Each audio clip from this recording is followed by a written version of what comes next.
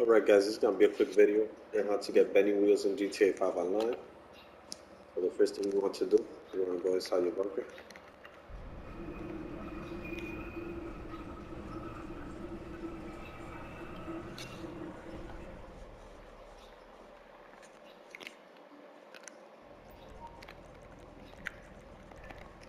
Once you go inside your bunker, you want to exit your bunker.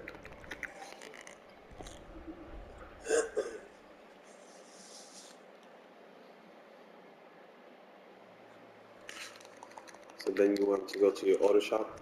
You want to make sure you have a vehicle with the bending wheels over there.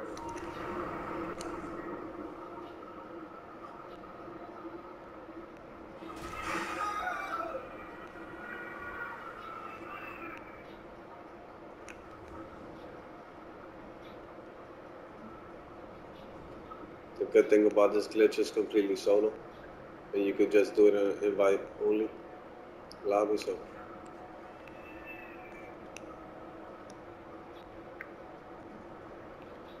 probably takes you like 3 minutes to do this glitch. Really depends how far you have your auto shop from your bunker basically.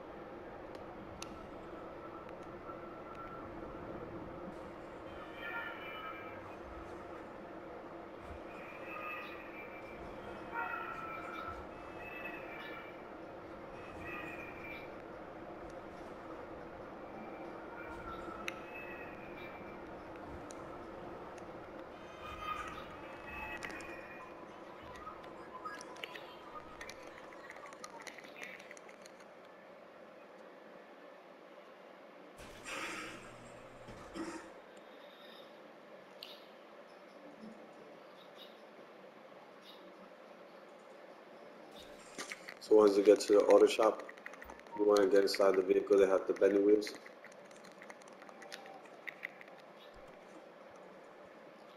Once you're inside your vehicle, you want to call Agent 14.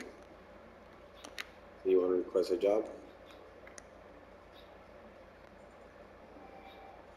So once you're going to request a job, you want to press X and right on the and right away you want to press right on the D-pad at the same time. So once it takes you to this cutscene, all you have to do is just wait right here and it's going to kick you out.